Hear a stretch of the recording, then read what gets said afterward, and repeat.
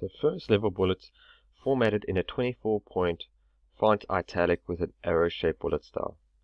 So in this video we're going to be working with the bullets on the master slide. So in your PowerPoint presentation, so we'll start on the master slide, so that's View, Slide Master. Remember, always go to the top. So these are your bullets over here. So this is the first level bullet, or bullets, second level, third level, fourth, fifth, etc.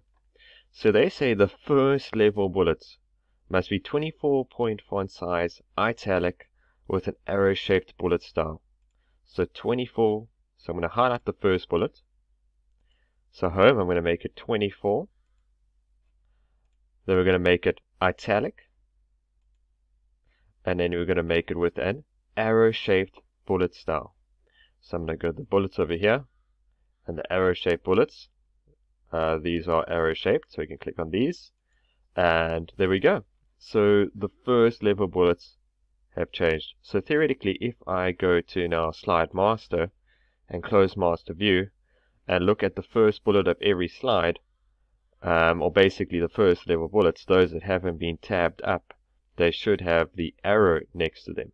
So close Master View, and you can see all the bullets now. All of these are first level bullets, so every single bullet would have that arrow shaped bullet. Let's just have a look at the next question. So now we're going to just make sure that we've done everything in the master slide. So apply all master slide elements to all slides. Okay, so master slide elements. So in the master slide, so View, Slide Master, we go to the top slide. Every single box here is a master slide element. So the title, these bullets here, the slide number, the date, and our information, the footer. So we got to make sure every single one is displayed. So far we know that this box has been displayed, the bullet box is being displayed, the slide number and our information is being displayed on every slide, but not the date. So just to make sure that the date is shown as well, so that's Insert, Header and Footer, and we're going to tick the date and apply to all. So now every single one of these boxes is going to be on our slides. So we go to Slide Master, and let's just double check.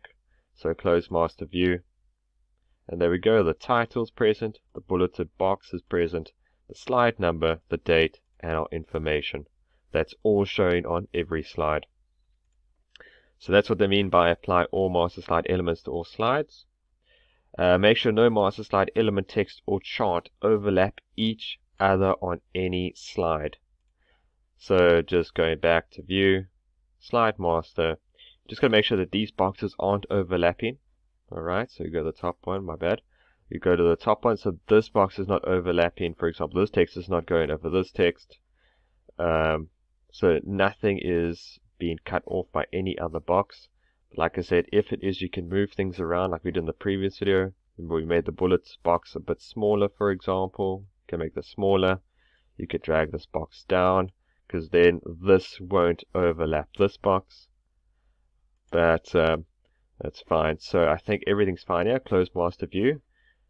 We can just check by eye. Is anything overlapping? So as we go through these slides, you can see that pretty much nothing is being overlapped by any other text. So that is correct.